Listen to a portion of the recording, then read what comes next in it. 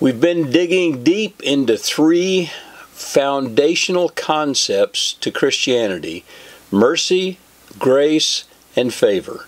And this is part 3 in this teaching series. So far, we've learned that almost everywhere you see the English word mercy in your Bible, the underlying Hebrew or Greek word actually means compassion or empathy. And this is going to be a big change in my vocabulary. You know, I'm used to praying prayers that address most merciful God, or I pray that God will have mercy on us, like my Bible says. And now I know to pray to the most compassionate God, who shows us compassion and empathy.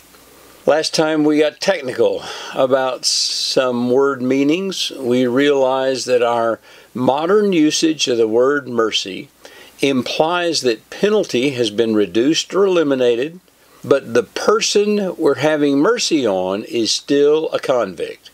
They still have on their record the fact that they committed a crime. Maybe they're not getting punished for that crime, just like someone who is pardoned or somebody whose sentence is commuted, but they're still convicted. They're still guilty. They're just not getting punished, that's all. Unfortunately, many Christians think mercy describes what God does for us. But what God does for us, man, it is way better than mercy or pardon. What God does for us is He allows Jesus to take on Himself all of our guilt, all of our sin, and then when He paid the price for that sin, He paid the price as if He had been the one who had committed that sin. The charge for our sin no longer has our name on the ledger. The court records show that the person convicted of that sin was Jesus Himself, not us. Jesus was our substitute. And in doing that, Jesus left us in a most wonderful place. He has left us Christians innocent, not guilty, righteous, holy, worthy. He did that at no charge to us. He did that as a free gift. He did that as grace. I think that this teaching on mercy is the most important teaching I've done in a long time, because it makes it so clear that with Jesus living in us, we carry no guilt for any sin. Yes, I know we sometimes sin. We need to repent. We got to ask forgiveness. But when we do that, all we're doing is we're applying the substitutionary work of Jesus on the cross. That sin that we just repented of and gained forgiveness from, that sin had actually already been covered by Jesus on the cross. He had already taken it upon Himself. He took on the guilt. He took on the penalty of that sin.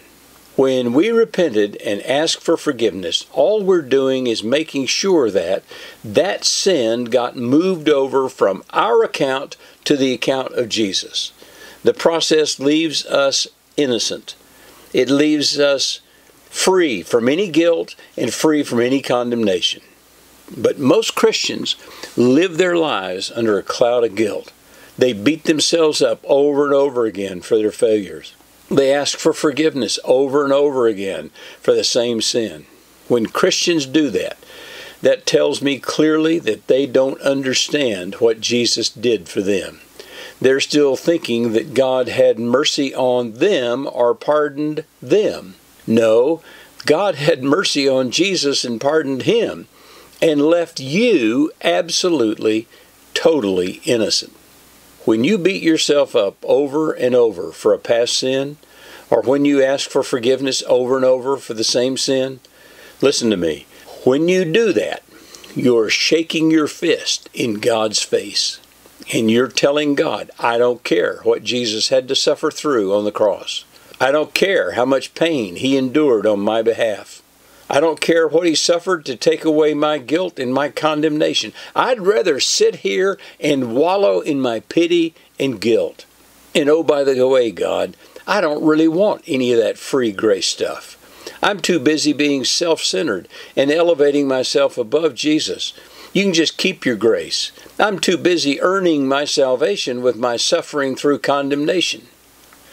Wow, you say, Father Dan, that's pretty harsh. No, that's true.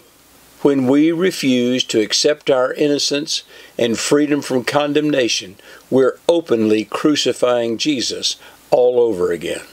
Think about it for a minute with me. Imagine that you spent days finding the perfect birthday present for your child or your grandchild. They're about 6 years old. Imagine that with me. You spent a lot of money on that gift, probably more than you should have. But that big day comes and you bring them their gift. Man, you're anticipating joy when they see what it is. But when they open your gift, they sneer at it. And they say, big deal, who cares? And they toss the gift to the side, never to look at it again. How would that make you feel? Just let those feelings of disappointment and rejection wash over you for a minute. Listen, that's how Jesus feels when you refuse to accept the innocence that He freely gives you. Imagine with me as we hear Jesus say something like this. I went to a lot of trouble, to say the least, on the cross, so that I could give you the free gift of innocence. And you're going to reject me and what I did for you? It hurts my feelings to watch you suffer in guilt and condemnation, especially considering all I did to make that pain and suffering go away.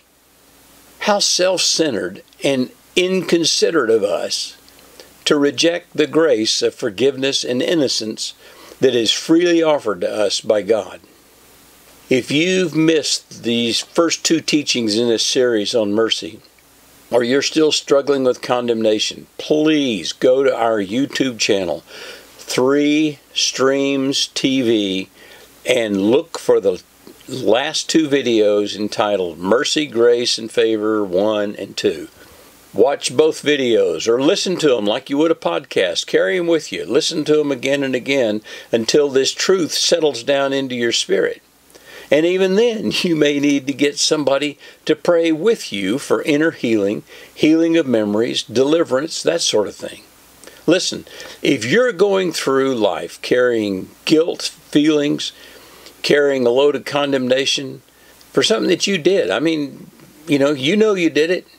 That condemnation that you're feeling, it's not coming from God, because He went to a lot of trouble to make you innocent. He went to a lot of trouble to take away your guilt.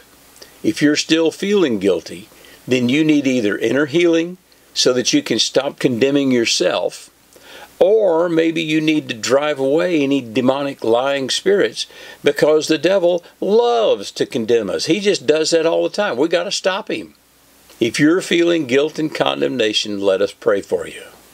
We don't receive mercy from God. We receive compassion and empathy, which brings us to grace. Last time we opened the investigation into grace with the secular definition, with the modern definition also, usage of grace. And then we kind of started into the Old Testament use of grace, and we discovered that technically there is no Hebrew word for grace. So let's dive into the Old Testament and look for grace, okay? What about the words in the original Bible, Old Testament and New Testament, translated grace? What do they mean? Well, let's start with the Old Testament. The English word grace shows up 8 times in my translation. That's the New American Standard. But the King James, it translates grace or gracious almost 70 times. That's interesting. What's up with the difference in translation? Well, we're going to dig into understanding that in a minute. But this difference highlights one of the difficulties that folks have translating Hebrew to English. See, the problem is that Hebrew is a very concrete language with few abstractions. Grace and favor, those are abstract concepts. Hebrew tries to illustrate the abstract through pictures. Hebrew letters and words are almost pictograms. They're trying to illustrate a feeling more than a concept. Grace and favor in the Old Testament are concepts that are almost synonymous, but they're not described with abstract words like grace and favor. No, they paint a picture that makes you feel grace or favor. Let me try to explain. The Hebrew word translated grace in my translation is the word chen, C-H-E-N. It paints a picture of a family camp where the tents have been pitched in a circle. That way it acts like a barrier or protection against the outside. How in the world could that mean grace or favor? Well, to an ancient Hebrew, this word meant lots of things, including favor or graciousness or beauty. They would see that circle of tents as something that's beautiful. They thought of it as a place of healing, a place of help, refuge, rescue. The idea is you get protection and healing and help when you're inside the camp. So to the ancient Hebrew, the camp was a precious place, a beautiful, gracious place where you could find grace and favor. The Hebrew word chen has a much richer meaning than just grace. We say grace is unmerited favor, but it does describe a concrete situation, not an abstract concept. How the word is translated really depends on the translation you use. In my translation, the New American Standard, for instance, chen is usually translated into the English word as favor, and sometimes is translated as grace. But in the King James Version, chen is translated just the opposite. It's usually translated as grace, and sometimes it's translated as favor. Well, whichever translation you use, whenever you see the English words grace and favor in the Old Testament, you can pretty much be sure that they come from this Hebrew word chen, which literally means a camp made of a circle of tents that would make you feel grace or favor. Before we get to examples, let's clear one little detail, okay? Notice that I kind of use grace and favor interchangeably. When we get to the word favor, you're going to see that that's perfectly okay. After all, the simple definition of grace is God's unmerited favor, right? And the simple definition of favor is someone receiving something of value that they didn't necessarily earn or deserve. That is, favor they received as a grace. So, to me, it's okay to use these words interchangeably. Now, let me give you a couple of examples where chen is used, okay? Turn, first of all, to Genesis 6, verse 8. Genesis 6, verse 8 says, "But Noah found favor in the eyes of the Lord." Noah found chen in the eyes of Yahweh. To the ancient Hebrew, reading this, it might make them think that for Noah, being around God was like being in a family camp. It was all safe. He was accepted there. Genesis 39:4. Genesis 39:4, the story of Joseph. So Joseph found favor in his sight, Potiphar's sight, and became his personal servant. Joseph found chen in the sight of Potiphar. The English word favor here is chen, indicating that it was like Joseph had been brought into the family camp of Potiphar himself. You see what I mean? The Hebrew word doesn't specifically say Joseph found favor, but it paints a picture that makes you feel like what Joseph might have felt if he'd been invited into Potiphar's home camp. How about Psalm 84:11? Psalms 84 in verse 11. "For Yahweh is a sun and shield. Yahweh gives grace and glory. No good thing does he withhold from those who walk uprightly." Yahweh gives grace and glory like the sun, and withholds no good things from those who walk uprightly. The English word grace here comes from that Hebrew word chen. What God gives us makes us feel warm and fuzzy, like going into the protected family camp. A sun and a shield is even more protection than a family camp. But God doesn't withhold from us His grace.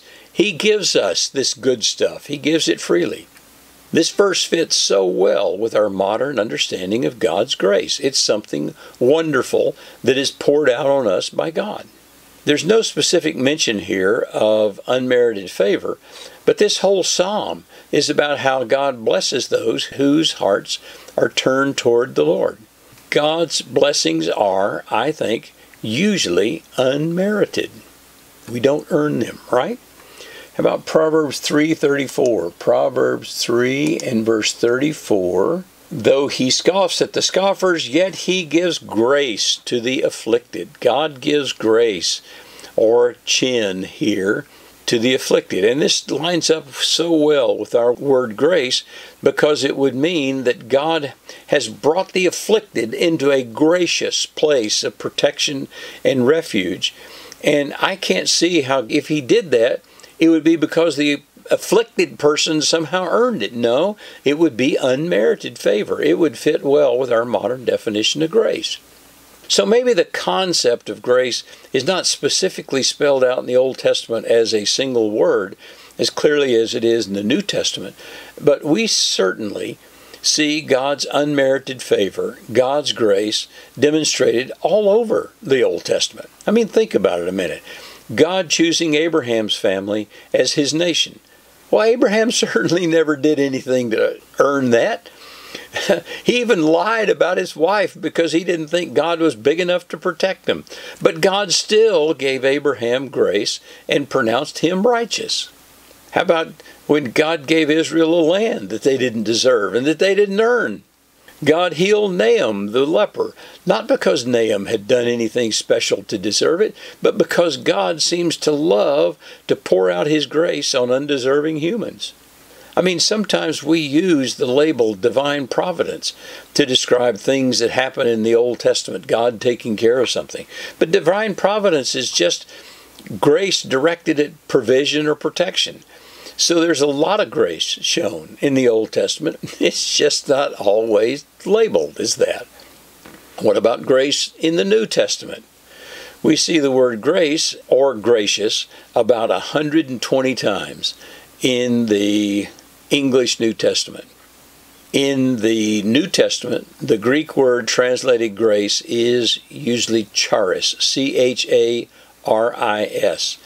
Charis is gracious in action and manner.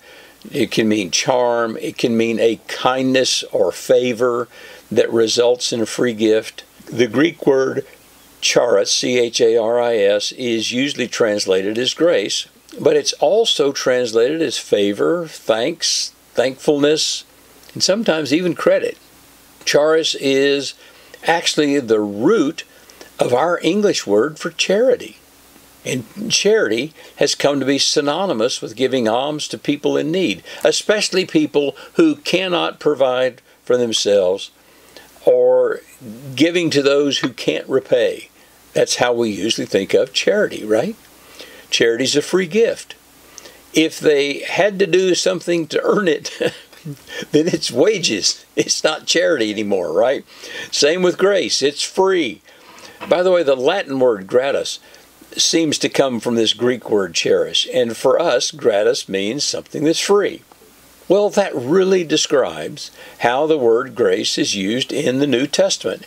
It refers to something that we receive that we did not deserve, we did not earn, we could not earn, we could never pay for. When one of our grandchildren has a birthday and we give them a gift, did that gift cost them anything? I hope not. All they did to deserve that gift was be our grandchild and live another year, right? The Amplified Bible describes grace as God's unmerited favor. Unmerited simply means that I didn't deserve it and didn't earn it. The simple definition of grace is free stuff. Free stuff that you could never earn or deserve.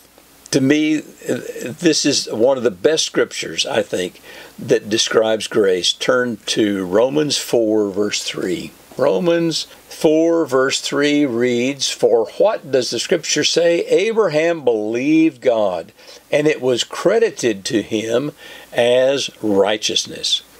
Abraham believed God, and it was credited to him as righteousness.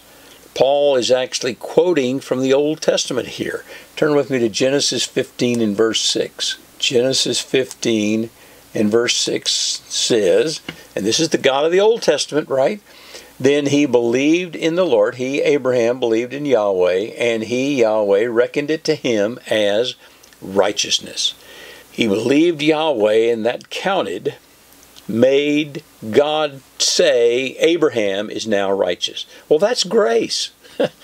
We believe that what God says is true, and then God, for free, declares us righteous. Here's another good illustration of grace. Luke 23, 39 through 43. Luke 23, starting in verse 39. The scene is the cross, the crucifixion of Jesus. One of the criminals who were hanged there was hurling abuse at him, saying, "Are you not the Christ? Save us and yourself." But the other answered, and rebuking him, said, "Do you not even fear God, since you are under the same sentence of condemnation?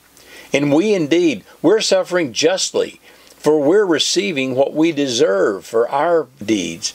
But this man has done nothing wrong." And he was saying, "Jesus, remember me when you come into your kingdom." And Jesus said to him, "Truly, truly, I say to you, today you shall be with me in paradise." The thief on the cross next to Jesus. Best we can tell, this guy didn't serve God a day in his life. But all he had to do was call on the name of Jesus, believe in Jesus, and he was assured heaven just as much as Abraham was. That was grace. So in the New Testament, the Greek word cherish denotes something free that God gives us. That's nothing unexpected in the words themselves, okay? But what does this really mean to receive grace from God? What does it really mean that we're saved by grace? Turn to Ephesians 2, 8 and 9. Ephesians 2, verses 8 and 9 read, "For by grace you have been saved through faith, and that not of yourselves, it is the gift of God, not as a result of works, so that no man may boast." We're saved by grace, and that is a gift of God. Grace equals gift. Okay, that lines up, right? Verse 9 says that this is something we could never earn. Well, there can be no clearer definition of what it means to be saved by grace. You can't earn it. God gives it to you for free. Like the thief on the cross next to Jesus. All I have to do is believe on Jesus as my Lord. And I imagine in my mind that as I'm believing on Jesus, that it initiates in heaven a cascade of events. Let me describe that to you, okay? First of all, I think Jesus wraps his arms around me and says, "Welcome home, long-lost brother." Because at that point, I am the adopted brother of Jesus. And then Jesus goes to the courts of heaven, and he takes my name with him, and there he tells the judge to go to the records of sin and do two things. First of all, everywhere my name is associated with sin, substitute the name of Jesus in place of my name. And then number two, every sin that had been charged to Dan Whitt, Jesus tells the judge to wipe it out. Remove it from the legal record, because Jesus paid the ultimate price for that sin on the cross. Then the Lord Jesus picks up the Lamb's Book of Life, and he writes Dan Whitt in the Lamb's Book of Life. And all the time this is going on, you can almost hear the devil, the accuser. He's screaming and hollering, "It's not fair. You can't do that. Dan committed those sins. We all know it. And he deserves to die for those sins. It's written that the wages, the justly deserved punishment for sin is death." And this is what I imagine my heavenly daddy saying to the devil. "You're right. It's not fair. I didn't send Jesus to be a substitute for Dan's sin because Dan deserved it or did anything to earn it. I did it because I can, and because I wanted to. I did it for my own sake." Turn to Isaiah 43:25. Isaiah 43:25, or Isaiah if you like. "I, even I," this is God talking, "I am the one who wipes out your transgressions for my own sake, and I will not remember your sins. Yahweh wipes out our transgressions for His own sake. In this verse, to me, it's like God saying, I want to wipe out the sins of every human being. I want to offer it to them as a free gift so that nobody can ever say they earned it. And I'm offering this free gift to every human being because I want to. Whether or not any of them ever receive it, whether any of them ever take me up on my offer, I'm making the offer anyhow because I want to, says Yahweh. As I was preparing this teaching, it was overwhelming to think about God's compassion and love for us. God doing all this salvation by grace stuff because He wants to. Not because He's looking for some kind of repayment for me. Not because I'll be obliged to Him in any way. It wouldn't be grace then, would it? God says, this is what I want to do. Now you do whatever it is you want to do with that. But I hope it's accepting what Jesus did on the cross for you. Turn to Acts 15, 7 through 11. Acts 15, 7 through 11. Let's look at a story that shows us that grace was in the minds of the earliest disciples. They knew we were saved by grace. After there had been much debate, Peter stood up and said to them, Brothers, you know that in the early days God made a choice among you that by my mouth the Gentiles would hear the word of the gospel and believe. And God, who knows the heart, testified to them, giving them the Holy Spirit, just like He did with us. And He made no distinction between us and them, cleansing their hearts by faith. Now, therefore, why do you put God to the test by placing upon the neck of the disciples a yoke which neither our fathers nor we were able to bear? But we believe that we are saved through the grace of the Lord Jesus, in the same way as they are. Peter here is speaking to the congregation in Jerusalem. What they're doing is they're talking about the influx that they were seeing in the Gentiles, coming into the church. And this new church there at Jerusalem had a group of Pharisees. They'd become Christians. They were believers in Jesus. But they thought that these new converts, these Gentiles, they ought to have to follow all the Jewish law, the Torah. But Peter in verse 7 and 8 reminds them about what happened at the house of Cornelius, how a bunch of Gentiles got saved, and they knew for sure that the Gentiles had gotten saved because they got baptized in the Holy Spirit and they were speaking in tongues. Well, look at verse 9. God made no distinction between Jew and Gentile, but cleansed the heart of both peoples by their believing in Jesus. Notice the word cleansed. As we learned earlier, God doesn't cover our sin, or He doesn't just pardon us from the punishment of our sin. No, God literally and completely washes it away and then forgets it ever happened. I love what Peter said in verse 10. Look, guys, we're living proof that nobody can follow the law on their own. What an awful burden that would be to put on the Gentiles. You can't ask them to obtain salvation through their own works because we know that's impossible. That's when Peter makes sure that they remember where salvation really comes from. And in verse 11 he says, it is through the grace of Jesus.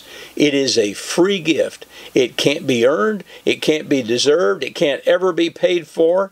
Peter said that the Gentiles got the free gift just like the Jews did.